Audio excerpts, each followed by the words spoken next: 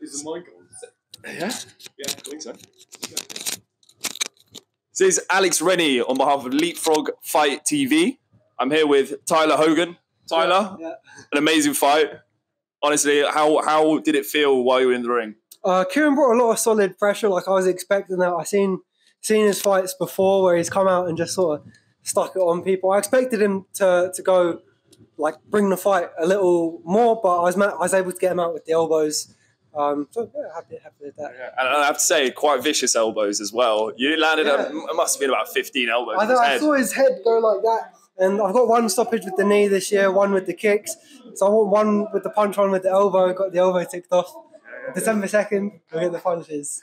Yeah, you're quite well, I don't even know if it's like a sniper, but like, you know, you're accurate. You land your shots nice and sharp.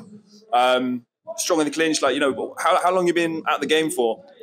I've been training like maybe 6-7 years, something like that, fighting. I don't know, a while, since I was like 17, 21 now, so like four and a bit years. Yes. And where are you going with it? Like, where do you want to take it? I just want to take it as far as I can, really. Like, this is my 5th A class, I think. I had one Pro K1, 2 out in Thailand, and this is my 2nd A class in England. So yeah, I just want to keep fighting A class. Got one more lined up for the end of the year that I'm really looking forward to.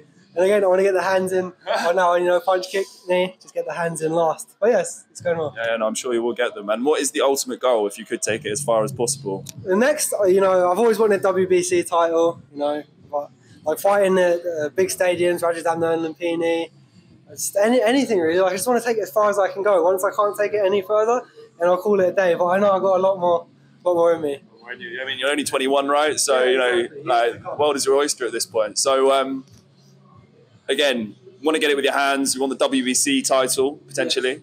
Have you got someone that you would like to take that off of? I don't know who's got it at my weight right now, and I'm sort of deciding which weight I want to sit at.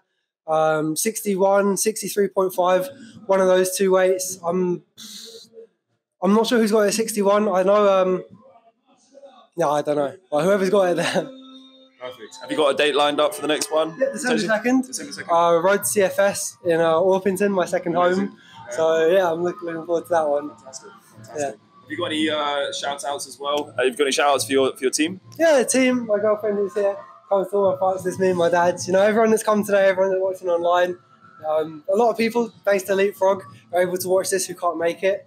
So yeah, I'm just happy for everyone who supports. Fantastic. Tyler, amazing fight. It's been a pleasure. Thank you, Alex. It's been Alex Rennie and Tyler Hogan with LeapFrog Fight TV, Fight Supplies, Athlon Rub, Boxed, Combat Sports Network. See you on the next one. And cut. And scene. Yeah, man. Thanks for that. Sorry.